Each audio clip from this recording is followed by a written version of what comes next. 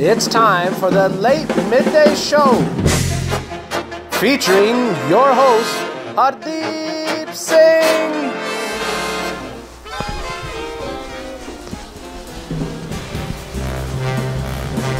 Thank you, ladies and gentlemen, for tuning into this week's episode of the Late Midday Show. I'm, of course, your host, Hardip Singh.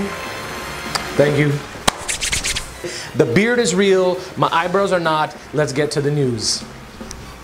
A company van driver was fired after video surveillance showed him purposely splashing pedestrians. Not the smartest criminal in the books. You're driving a van with the company logo on the side. Would you think you weren't gonna get caught?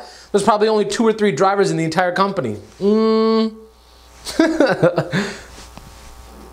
There's been some public outcry after talk of 3D printing guns blueprints being released to the public.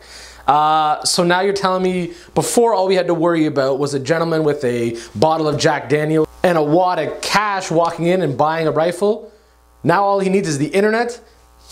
We're doomed. But there's no need to fear. How many of you have struggled to print a 10-page essay, let alone a machine gun? I think we'll be all right. In true GOAT fashion, before leaving Cleveland, LeBron James opened up a year-round facility that will help children with education and their studies. I don't have a punchline for that. I just want to salute the man for taking his opportunity and using it to create it for others. One would have to argue that Canada is basically the baby brother of the United States. We mooch off the security of their economy and their military. And it's a pretty sweet deal considering all we do is offer 10 gallons of water in return. But in true baby brother fashion, Canada was rejected from the slumber party between the United States and Mexico's NAFTA discussions. It's kind of like when your older sibling had a sleepover and you were stuck trying to creep under the door just trying to get a glimpse of what was going on. Not that I ever did that, of course. I'm just saying. The Canadian government is planning to set up a saliva test to ensure that drivers are not using cannabis while operating a motor vehicle. I'm gonna save you some money, guys. Here's the easiest way to do it, all right? You're gonna dangle a bag of hot Cheetos and then hold a $100 bill in the other hand. If their eyes creep only towards the Cheetos, they're probably high as fuck.